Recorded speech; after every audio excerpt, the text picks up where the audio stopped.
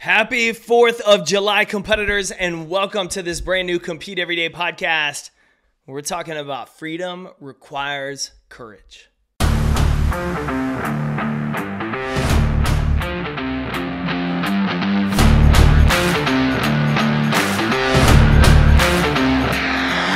My name's Jake Thompson, your Chief Encouragement Officer, and this is the Compete Everyday podcast, a show designed to help driven people build a winning mindset so they can build their winning life. Welcome to the show.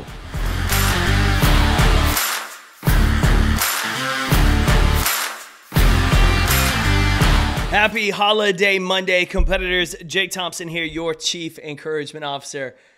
Today, we're going to talk about Independence Day.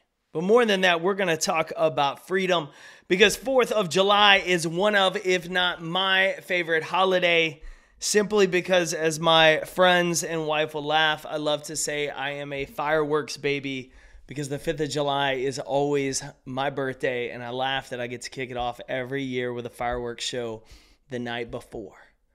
But 4th of July is pretty special. For those of you listening not from America, it's the celebration of Americans' independence from the British monarchy, going back to the American Revolution, George Washington.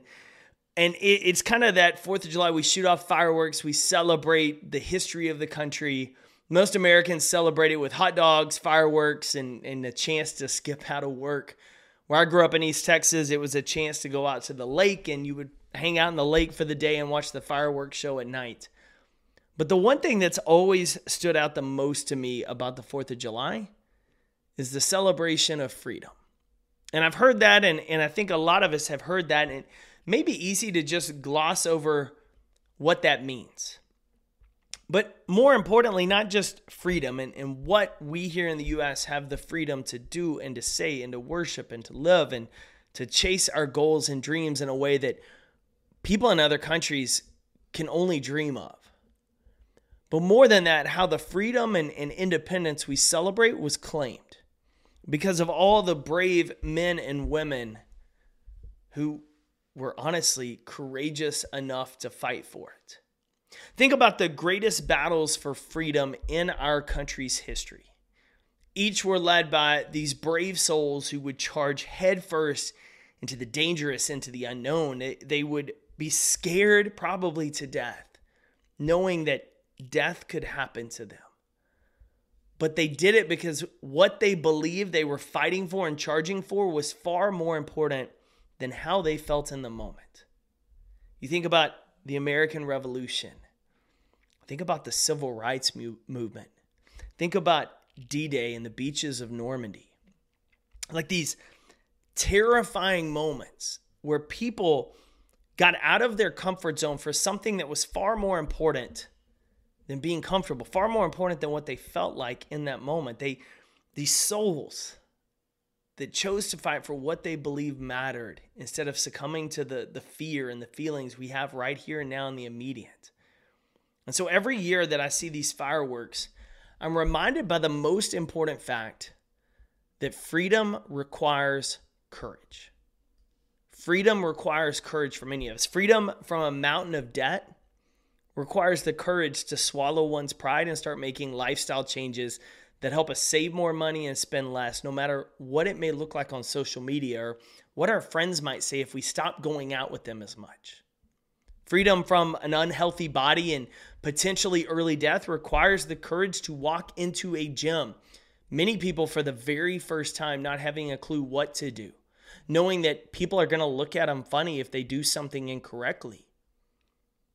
Freedom from self-limiting beliefs and maybe the way your family's always done things requires the courage to admit that it doesn't have to be this way, that there could be a better way, and then to go seek help and work on yourself. Freedom requires an act of bravery to be seized. I can't help but think that anytime I go out and see somebody in the gym and they look like they're new, they haven't been there before and they're struggling, I look at them with so much more admiration and respect in that moment than the people that are in incredible shape, that those people may have built the habits, but at this point in time, it's super easy for them to walk into the gym and to do the work, Regardless of whether they're motivated or not, they're not probably as worried about what other people are thinking. Am I going to mess up, or I'm never going to get there? Whereas the person that's never walked in for the first time is overwhelmed and intimidated. And I have to give them a nod because they're adopting the same mindset that's going to take them places in every area of their life. They're choosing freedom over something else, over comfort. And it's like that with any of us. As someone who had to scratch and claw and dig his way out of a mountain of debt myself when I started my business, I remember how overwhelming it was. How I was so worried about what other people would say that it took time to get going. And eventually I just kind of had to say, to hell with it. If I want to be free of this, I've got to make the right choices. And so you started changing the lifestyle up to play the long game instead of worrying about how good you looked in the short game. Claiming freedom is not an easy journey. The battle, whatever freedom you're seeking, from addiction to obesity to debt to bad beliefs to a toxic relationship, whatever you're seeking freedom from, the battle can be long and difficult. But I believe you have the ability to persevere.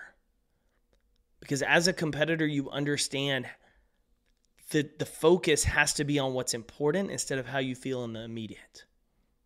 That in the middle of those tough workouts, when that voice inside is, cheat that rep, quit early, nobody's going to know, that you still keep pushing through because you understand it's about honoring the commitment to yourself and who you could become, not necessarily succumbing to the feelings of comfort in the moment.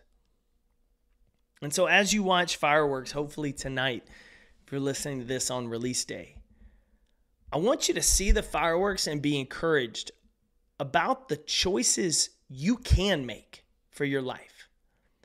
That understanding the first step toward freedom from whatever is holding you back is scary. But fear is a feeling just like everything else. It doesn't have to control you simply because you feel it. Just because you think something in your head doesn't mean you have to listen to it. And that your best life is waiting on the other side of fear. But it requires courage to take that first step.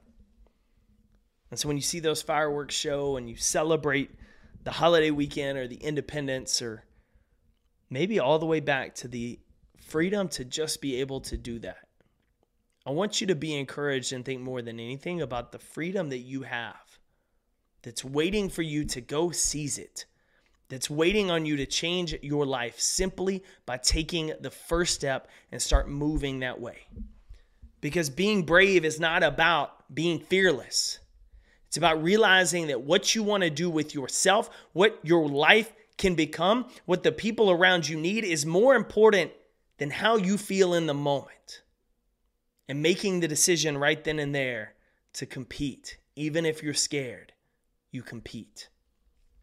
Freedom from anything holding you back will require courage. But the good news is you have everything it takes to be courageous. Happy 4th of July, competitor. I'm cheering for you to start your week strong. More than that, I'm cheering for you and praying for you that I hope you start your week courageously. Conquer your fears, claim your freedom, and compete for your best life. Thanks for tuning in to another episode of the Compete Everyday podcast. To get in touch with the team, drop us an email to podcast@competeeveryday.com.